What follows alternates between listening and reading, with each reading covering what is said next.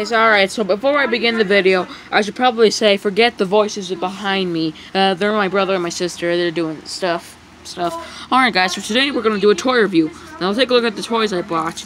First we got this tank, now we got this weird robot thing, and my favorite, Squirtle. I have to say, right off the bat, these toys are not the best, but the only one great here is Squirtle. It's a good Squirtle plush. Yeah. Nice job, Squirtle. Now, the first thing I'm going to review is this MyBloks tank.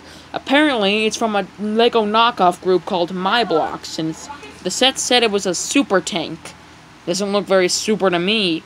I mean, if it was super, it was big. I'm not sure. I don't know why I got this. I got this at some kind of festival. Apparently, they were only giving away knockoffs to popular franchises like Hot Wheels, Transformers, Marvel. So yeah, so it's pretty terrible. I know. I know.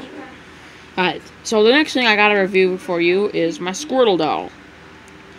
Well, not doll, just a Squirtle toy. The Squirtle toy is perfect. It captures the roundness of his head, captures the good of his shell, and that's why I'm gonna put him in the show. So expect him to be in the next episode. Also expect the Super Tank to be in the next episode. Well, not the next episode. Just soon. Very soon.